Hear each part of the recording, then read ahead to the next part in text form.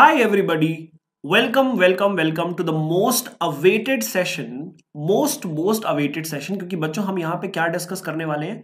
We are going to discuss not just the marks distribution or weightage distribution, sorry, for this particular mathematics subject in the upcoming exam of boards.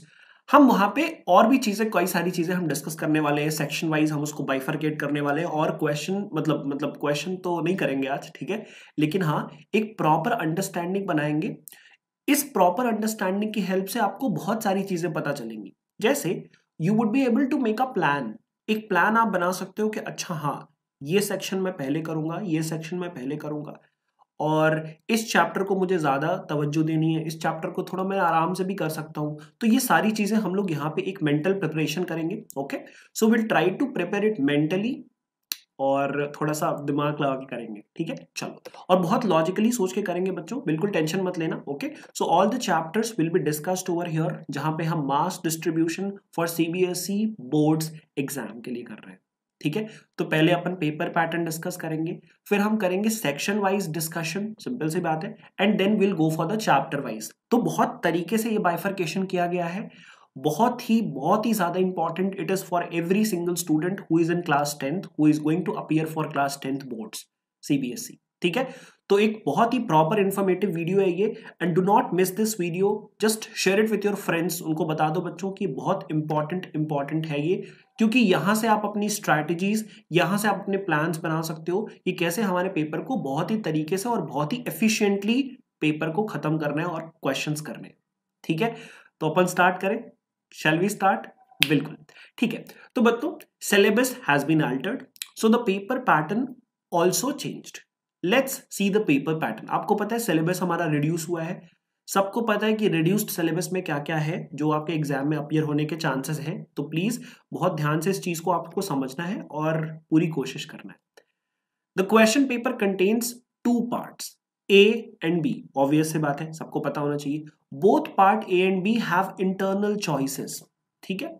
तो जो part A है, now let's discuss about that, ठीक है। तो दो parts होंगे, part A and part B. अब part A में हमारे पास कुछ इंटरनल चॉइसेस भी होंगे, let's have a look on that. It consist of 3 sections, ठीक है, मतलब 2 होंगे शायद, ठीक है, लेकिन समझो मेरी बात समझो, बहुत सिंपल सा है, तो शायद नहीं बच्चों, पक्का है 2 ही है ठीक है। सेक्शन 1 हैज 16 क्वेश्चंस, ठीक है। Internal choices is provided in 5 questions, ये तो काफी बढ़िया बात है, ठीक है। और जो हमारा सेक्शन 2 है, it has 4 questions on case study, ठीक है। Each case study has 5 questions, मतलब 5 सब पार्ट्स होंगे उसके, एंड ऑल्सो अब देखो आपको उसमें से 4 करने हैं आउट ऑफ द 5 क्वेश्चंस। तो ये भी बहुत सिंपल सा सवाल है, आई थिंक कोई भी करेगा, और कोई भी आपको सेलेक्ट करना होगा उन 5 में से कि आपको कौन सा। देखो ये 5 में एक प्रॉब्लम होती है कि कभी कभार ना बच्चा उस क्वेश्चन को अटेम्प्ट करने लगता है जो उसको लग रहा है कि ये बन जाएगा, तो बच्चों डोंट गो फॉर दैट। आपको लग रहा है कि शॉर्ट ये मेरे को बनेगा, तो गो फॉर दैट क्वेश्चन, ठीक है। तो ये हो गया हमारे सेक्शन 1 का एनालिसिस, जहां पे बेसिकली सेक्शन 1 में there are 16 questions, section 2 has 4 questions, obvious से बात है, ठीक है। और मेरे ख्याल से अब यहां से चीजें थोड़ी क्लियर हो रही है, ठीक है। तो ये हमारा पार्ट ए की बात हमने की। अब हम जब पार्ट बी पे आएंगे तो यहां पे भी सेम बिल्कुल वैसा ही केस होता है। देखो आप ध्यान से देखो व्हाट हैपेंड कि पार्ट ए में क्या हुआ, पहले वाले सेक्शन में देयर वर 16 क्वेश्चंस, ठीक है, ध्यान से देखो। तो पार्ट ए में क्या था, 16 क्वेश्चंस इन सेक्शन 1, ठीक है, और 4 क्वेश्चंस इन सेक्शन 2। सेक्शन 2 में कितने क्वेश्चन, 4, तो टोटल कितने क्वेश्चन हो गए पार्ट ए में? पार्ट ए में देयर आर 20 क्वेश्चंस, सिंपल। अब आप 21st क्वेश्चन स्टार्ट करते हो में पार्ट बी में, ठीक है। तो अब पार्ट बी में 21 to 26 are very short type, 2 marks के सिंपल वाले, ठीक है। सिंपल वाले नहीं बोल सकते, कभी कभी अच्छे क्वेश्चन भी आते हैं वहां से, ठीक है। तो from 21 to 26 very short answer type questions of 2 marks each, simple सी बात है। Then 27 to 33 are short answer type questions of 3 marks each. ये सबको पता होना चाहिए बच्चों, बहुत इंपॉर्टेंट इंफॉर्मेशन है। Then from 34 to 36 are long answer questions, 5 marks सबके। सिंपल सी बात एक समझना बच्चों, यहां पे थोड़ा बाइफरकेशन समझ लो। जो पार्ट बी है ना, इसमें आपके ऑब्वियस से बात है, इसमें भी 3 पार्ट्स होंगे। एक होगा आपका very short answer questions, simple सी बात है, जो कहां से कहां तक होंगे, 21, 22, 23, 24, 25, 26, टोटल 6 क्वेश्चन होंगे ऑफ वेरी शॉर्ट आंसर्स, ठीक है। फिर आप जाओगे बच्चों short answer type questions, SAT, या फिर आप ऐसे लिख दो, सिंपल सी बात है। ये कहां से कहां तक होंगे? 27th question, 28th, 29th, 30, 31, 32 and 33। ऐसे कितने क्वेश्चन हुए बच्चों? You are able to C 7 questions जो होंगे आपके शॉर्ट आंसर टाइप। इसमें क्या होगा? सिंपल सी बात है, आपको पता होना चाहिए, ठीक है। देखो 27, 28, 29, 30, 31, 32, 33, इसमें आपको ये याद रखना है कि बच्चों ये 3 मार्क्स के क्वेश्चंस हैं, तो प्लीज थोड़ा एक्सप्लेनेशन देने की कोशिश करो, ठीक है। और अभी आप पेपर्स तो लगा ही रहे होगे, तो आपको काफी आइडिया तो हो ही चुका होगा कि कितने सारे हमें स्टेप्स लिखने हैं, कौन से स्टेप का हमें प्रॉपर एक एक्सप्लेनेशन देना है। तो थोड़ा ध्यान रखना है शॉर्ट आंसर टाइप में, जब बहुत short like very short answer type, यहाँ पे आप थोड़े ज्यादा एक्सप्लेनेशन ऑफ स्टेप्स को आप अवॉइड कर सकते हो, ठीक है। लेकिन जब शॉर्ट आंसर टाइप हो वहां पे आपको, अगर क्वेश्चन बहुत छोटे में सॉल्व हो गया है तो थोड़ा एक्सप्लेन करने की जरूरत है, ठीक है। कौन सा थ्योरम आप यूज कर रहे हो या कौन सा कॉन्सेप्ट आप यूज कर रहे हो बता देना। फिर हम चलेंगे बच्चों then long answer type question.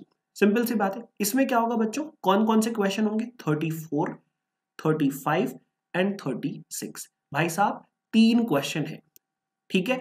तो देखो ये हो गया आपका पार्ट बी, पूरे तरीके से आपका बाइफरकेट हो गया, very short answer type, then long answer type, ठीक है। ये हमारा पूरा डिस्कशन हो गया कि जो हमारे क्वेश्चंस होंगे बेसिकली वो कैसे आने वाले हैं। और एक और चीज आपको समझना है, जो internal choices provided in 2 questions of 2 marks, 2 questions of 3 marks and 1 question of 5 marks. क्या है इसका मतलब? कि जो वेरी शॉर्ट आंसर क्वेश्चन होंगे ना, उसमें आपको 2 क्वेश्चंस में ना इंटरनल ऑप्शंस होंगे, मतलब ऑब्वियस बात है, पता है कि और लगा रहेगा एक क्वेश्चन में, जहां पे आप फर्स्ट और में पहला वाला या तो सेकंड वाला अटेम्प्ट कर सकते हो। ऐसे 2 क्वेश्चन होंगे, शॉर्ट आंसर टाइप में भी ऐसे 2 क्वेश्चन होंगे, ठीक है। और लॉन्ग आंसर टाइप में आउट ऑफ द 3 क्वेश्चंस एक में आपके इंटरनल चॉइस होगी। सिंपल है, सबको पता है, कोई दिक्कत नहीं है। अब हम थोड़ा सा सेक्शन वाइज में आते हैं, ठीक है। देखो सिंपल सी बात है, पता होना चाहिए, ठीक है। Algebra plus number system 20 plus 6 marks, ठीक है, पता ही है यार, है ना, इसमें कोई डाउट नहीं है। Geometry plus coordinate geometry 15 plus 6 marks. देखो बच्चों बहुत इंपॉर्टेंट है, ये बहुत ज्यादा इंपॉर्टेंट है। ट्रिग्नोमेट्री 12 मार्क्स, 4 मार्क्स, मतलब बताऊंगा, I will tell you further also. तो इससे बेटर पता है बच्चों, इससे बेटर है कि हम लोग प्रॉपरली ना हर चैप्टर वाइज को डिस्कशन कर लें। Let's discuss in the chapter wise, तो क्या हो जाएगा ना, you will be even more kind of, मतलब और ज्यादा ताबड़तोड़ तैयारी हो सकती है वहां से, ठीक है। तो एक काम करते हैं, let's directly go with the, मतलब ऐसे करते हैं, गो विद द फ्लो करते हैं, ठीक है। तो जैसे मान लो रियल नंबर से आपके 6 मार्क्स का पेपर आने वाला है, पॉलिनोमियल से 7 मार्क्स का। देखो बच्चों पॉलिनोमियल्स में भी आपको कुछ बहुत इंपॉर्टेंट है, जैसे रियल नंबर्स में आपको पता है यूक्लिड्स तो ठीक है। तो इस तरह से क्या करना है, मतलब वो तो गया ना, तो गया। तो आपको देखो रियल नंबर्स के अंदर भी आपको ये पता होना चाहिए कि which are few of the most important, for example HCF, LCM, terminating होगा कि जहां पे 2 to the power 5 या फिर 2 to the power n और 5 to the power n वाला कॉन्सेप्ट यूज होता है। यहां से क्वेश्चंस आने के चांसेस बहुत ज्यादा होते हैं, ठीक है। फिर पॉलिनोमियल में आपको पता है quadratic polynomial is going to be very important. Quadratic polynomial से आपको क्वाड्रेटिक इक्वेशन में हेल्प मिलने वाली है, ठीक है। तो ये हो गया आपका चैप्टर वेटेज। अभी तक हमने 13 मार्क्स का कवर किया। Then you go for the pair of linear equations in 2 variables, जहां पे आपका 7 मार्क्स तो मतलब आना ही आना है। देखो एक बात ध्यान रखना बच्चों, pair of linear equation in 2 variables में आपको 2 बातें बहुत ध्यान से याद रखनी है, कि इसमें आपका एक क्वेश्चन बच्चों पूरे चांसेस हैं कि वर्ड प्रॉब्लम तो आएगा ही आएगा, पक्की बात है। और आपको ये ध्यान रखना है कि उसके बाद तो फिर वही पता होगा ना बच्चों, A1/A2 is equal to B1/B2 C1/C2, ये वाला रिलेशनशिप। तो यहां से भी एक क्वेश्चन आने के चांसेस है, ठीक है। बस आपको ध्यान क्या रखना है कि आपको पता है वेटेज ज्यादा है, तो सारे के सारे कॉन्सेप्ट्स बिल्कुल तैयार होने चाहिए। क्वाड्रेटिक इक्वेशंस, आपको पता है कि पहले से आपने पॉलिनोमियल पे थोड़ा सा क्वाड्रेटिक पॉलिनोमियल पढ़ लिया था, 5 मार्क्स का यहाँ से आने वाला है, सबको पता होना चाहिए, ठीक है। अरिथमेटिक प्रोग्रेशन कोई टेंशन नहीं है, चिल करो, ठीक है। ट्राइएंगल्स बहुत इंपॉर्टेंट है, सबसे ज्यादा इंपॉर्टेंट इसमें क्या है, देखो 8 मार्क्स का है तो कैसा हो सकता है, एक तो मान लो आप बीपीटी से उठा लो, पक्की बात है, एक क्वेश्चन, 1-2 क्वेश्चन आप सिमिलैरिटी से उठा लो, ठीक है। स्टिल आपके पास 1 मार्क्स बचता है, तो मे बी यहाँ पे 3-3-2 भी कर सकता है, ऑब्वियस बात है, 3 3 2 कर दिया, 3 मार्क्स 3 मार्क्स 2 मार्क्स, ठीक है। तो पॉसिबिलिटीज बहुत सारी हैं, बस आपको तैयार क्या क्या रखना है। तो इसमें ट्रायंगल्स में बच्चों बीपीटी थ्योरम तो बहुत अच्छे से बनता है, चारों की चारों सिमिलरिटीज एकदम रटी होनी चाहिए। फिर आपके बाद जो थ्योरम आता है, ठीक है, उसके बाद, ठीक है, पाइथागोरस थ्योरम तो बहुत इंपॉर्टेंट रोल करता है यहाँ पे। और ये सारी चीजें अगर आपको बनती है ना, तो मेरे ख्याल से 8 मार्क्स निकालने यहाँ से कोई टफ नहीं है, आराम से निकल जाएंगे, ठीक है। कोऑर्डिनेट ज्योमेट्री 7, वो तो ऑब्वियस था, लेकिन दो ही है फॉर्मूले जहां से क्वेश्चन आएंगे, या तो सेक्शन फॉर्मूला या तो डिस्टेंस फॉर्मूला। बस क्वेश्चन किसी भी तरीके से फ्रेम हो सकता है। कई बार कोऑर्डिनेट ज्योमेट्री के क्वेश्चन में वो लीनियर इक्वेशन के कॉन्सेप्ट को यूज करता है, तो आपको याद रखना है लीनियर इक्वेशन के कॉन्सेप्ट का यूज कैसे करेगा। एक पॉइंट निकलवाएगा और बोलेगा लीनियर इक्वेशन में पुट करके बता दो कि ये इसको सेटिस्फाई कर रहा है, तो के की वैल्यू बताओ। कुछ नहीं, बहुत सिंपल है, कोई भी कर सकता है, ठीक है। ट्रिग्नोमेट्री, मैंने बोला था ना, ट्रिग्नोमेट्री पूरा है ना जो, वो आपका टोटल 12 मार्क्स का है, मतलब 4 मार्क्स तो यहां से आएगा।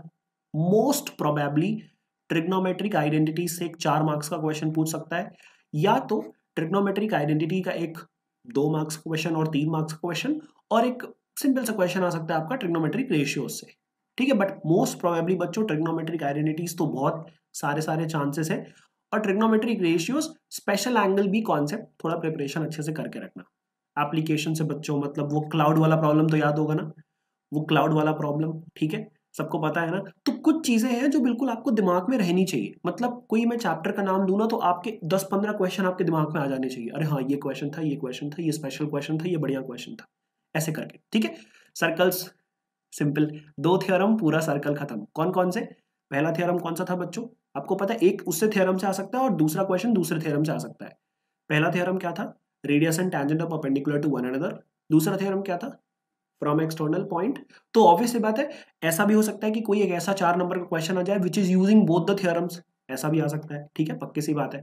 कंस्ट्रक्शन, कोई टेंशन नहीं है, ठीक है, पता है, ठीक है। एरियाज रिलेटेड टू सर्कल, फिर से 2 formula complete chapter, area of sector, area of segment. Simple सी बात है, बस याद रखना है कि area of segment is equal to area of sector minus area of triangle. पूरा क्वेश्चन खत्म, सच बता रहा हूं। बस 2 चीज का याद रखना, एरियाज रिलेटेड टू सर्कल में ना, फिगर को थोड़ा ऊपर ऊपर से देखने की कोशिश करना, है ना। ऐसा इंटरनली डायरेक्टली कैलकुलेशन में नहीं कूदना है आपको। पहले देख लो कि फिगर में एक्चुअली में कहना क्या चाहता है, कहना क्या चाहते हो। तो पहले फिगर को समझ लो, उसको देख लो कि फिगर क्या कहना चाह रहा है मेरे से एग्जैक्टली। तो अगर आपको ना फिगर समझ में आ जाएगा ना, तो पूरा, जैसे अब कुछ बच्चे क्या करते, जैसे मैं बता रहा हूँ क्या होता है, अगर कभी कभी ऐसा क्वेश्चन आता है ना, फॉर एग्जाम्पल ऐसा क्वेश्चन दिया, ठीक है, ऐसा क्वेश्चन दिया, अब बच्चे कंफ्यूज हो गए, सर ये शेडेड एरिया कैसे निकाले, कैसे निकाले, कैसे निकाले। अरे भाई, अरे भाई, अरे भाई, स्क्वायर में से एक सर्कल हटा दो। सर इतना डायरेक्ट, सर इतना डायरेक्ट कैसे? अरे एक स्क्वायर है, बता के रखा क्वेश्चन में, 2 सेमी सर्कल है, 2 सेमी सर्कल मिला के एक सर्कल बनाएंगे, खत्म आंसर, ठीक है। तो थोड़ी सी क्रिएटिव तरीके से ना उस पर पहले ऑब्जर्व करो क्वेश्चन को और फिर क्वेश्चन करो, तो मेरे ख्याल से 4 मार्क्स आराम से बन जाएंगे, कोई दिक्कत नहीं है। Surface areas and volumes, course reduce हुआ है तो फ्रस्टम चला गया, फ्रस्टम चला गया तो कुछ बेसिक कॉन्सेप्ट्स पूछे जा सकते हैं। मोस्ट प्रोबेबली जो क्वेश्चन आएगा ना, एक सिंपल वाला आएगा और एक अच्छा कैलकुलेशन वाला क्वेश्चन आ सकता है, जहां पे कॉम्बिनेशन ऑफ फिगर्स की बात कर सकता है, कॉम्बिनेशन ऑफ सॉलिड्स की बात करेगा। बच्चों इंपॉर्टेंट है और याद रखना है। लेकिन स्टैटिस्टिक्स ने तो पूरी बाजी ही मार ली, स्टैटिस्टिक्स तो पूरा ऊपर लेवल चला गया, एकदम डैम ऊपर लेवल। हाँ, स्टैटिस्टिक्स भाई साहब 10 मार्क्स, लेकिन आपको पता है टोटल 4 फॉर्मूले हैं जो इंपॉर्टेंट है। एक तो मीन के 2 फॉर्मूले गंदे गंदे, उनको याद रख लो। एक तो मीन के 2 फॉर्मूले गंदे गंदे। बच्चों मीन के 2 फॉर्मूले कौन कौन से हैं? मीन एक्स आई एक्स बार, ठीक है, मीन निकालो यहाँ पे, ठीक है, sigma of x F I upon sigma of F I. दूसरा फॉर्मूला कौन सा है मीन का? Sigma of F I D I upon sigma of F I plus A is equal to x bar, assumed mean. दूसरा formula है बच्चों median का, कोई भी निकाल सकता है, L plus N by two minus C F upon F multiplied by H. और तीसरा फॉर्मूला है बच्चों मोड का। मोड का फॉर्मूला क्या है? सिंपल सी बात पता होना चाहिए, L plus f1 minus F not upon 2 times of f1 minus F not minus of f2 और मल्टीप्लाइड बाय h। ये तीनों फॉर्मूले याद हैं, 10 नंबर डन। लेकिन प्रॉब्लम ये है, 4 फॉर्मूले, प्रॉब्लम यहां पे ये है कि ये चारों फॉर्मूले से बच्चे क्वेश्चन प्रैक्टिस नहीं करते, और क्वेश्चन प्रैक्टिस आपने नहीं की है ना, ट्रस्ट मी कैलकुलेशन एरर पक्की बातें होगी। क्योंकि देखो बच्चों, जरूरी नहीं है कि आपने ट्रिग्नोमेट्री में कैलकुलेशन अच्छी खासी कर ली तो वो कैलकुलेशन आपकी स्टैटिस्टिक्स में हेल्प करने वाली है, नहीं करेगी, ट्रस्ट मी नहीं करेगी। स्टैटिस्टिक्स की पर्सनल कैलकुलेशन है, इसकी पर्सनल प्रॉब्लम्स है, उसको आपको डील करना पड़ेगा। कैसे डील करोगे? जब आप क्वेश्चन पेपर में लगाओगे तब। तो घर पे 15-15 क्वेश्चन हर एक फॉर्मूले से करो, सटाक से आंसर, फटाक से नंबर, 100 नंबर, ठीक है, प्रोबेबिलिटी खत्म। ठीक है, तो बच्चों ये बहुत छोटी छोटी चीजें थी, और आपको पता है 100% नॉलेज तो चाहिए, पेपर में फोड़ना है, दिमाग की और क्रिएटिविटी को और तेज करना है, तो उसके लिए बच्चों आपके पास बहुत सारी सुविधाएं हैं वेदांतु के अंदर, जैसे अनलिमिटेड लाइव क्लासेस, ऑब्वियस सी बात है, मजेदार चीज है, ठीक है, और आप दुनिया भर के बच्चों के साथ कॉम्पीट कर सकते हो। मतलब मैं जिस बैच को पढ़ाता हूँ ना, वहाँ पे सऊदी अरब के बच्चे भी हैं, अरे बहुत सारे इंडियन स्टूडेंट्स हैं वहाँ पे, हाँ हाँ, वो पढ़ते हैं मेरे साथ, और देखो इसे धमाका मचा देते हैं, मजा आता है बच्चों। Okay, so at the same time interactive रिप्लेज and live quizzes, मतलब आपका सेशन मिस हो गया है तो भी आप रिप्ले में भी लीडर बोर्ड में आ सकते हो।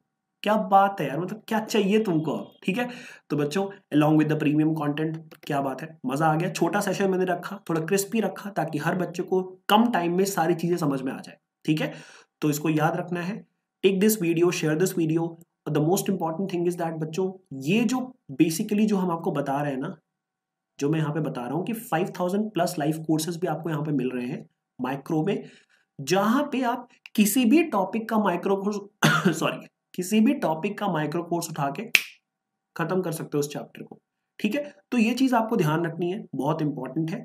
और आपको लग रहा है नहीं सर महंगा है, सर महंगा है, सर महंगा है, महंगाई का जमाना है, पेट्रोल भले ही कीमतें पार कर चुका है, पर ये अभी भी वही है, क्योंकि 50% ऑफर आपका हमेशा हर जगह नहीं होता, पर यहाँ पे होता है बच्चों फिलहाल के लिए। तो go for it, DP pro code use करो बच्चों, प्रो बनो, प्रो बनो मतलब बनो, कुछ भी करो, ठीक है। तो DP pro is the code, use the code because it's very important for you to get in to something which is going to help you entirely. और ये सिर्फ आप नहीं, अपने दोस्तों को बोलो यार, कम ऑन। जब आपको पता आपके फ्रेंड्स हैं, उनकी किसी चीज पे नीड है, हेल्प चाहिए, भाई साहब रात के 2 बजे भी आप रिप्ले देखोगे ना, तो आपको समझ में आएगा, अरे वाह मैं तो क्विज भी खेल पा रहा हूँ, क्या बात है, ठीक है। तो सारी चीजें बच्चों it's going to help you a lot, और कॉस्ट वॉस्ट का कुछ नहीं बच्चों, 6.2 रुपीज पर क्लास पड़ता है, समझ सकते हो ना मतलब। So just go for it, don't miss the chance, and don't miss the chance to like this video also, to subscribe to the channel, and use my code DP pro बच्चों, DP pro, ठीक है। और तुमको भरोसा नहीं है ना, तो go to the link description box में, जो भी कॉस्ट दिखा रहा होगा ना, आप टीचर्स में जाके मेरे को सर्च कर लेना, मैं वहां पे पढ़ाता हूँ, ठीक है। तो एक काम करना, जो भी कोड यहाँ पे आपको दिख रहा है ना, तो आप अप्लाई करोगे तो you would be able to सी कि जैसे ही आपने कोड अप्लाई किया पूरे पैसे कम हो गए, क्या बात है, मजा आ गया, ठीक है। सो go for it, it's very very fruitful, so lots of love to everybody, keep going, keep loving, love you back, la la la la la la la la la la la la, bye bye bye bye bye, take care, thank you so much.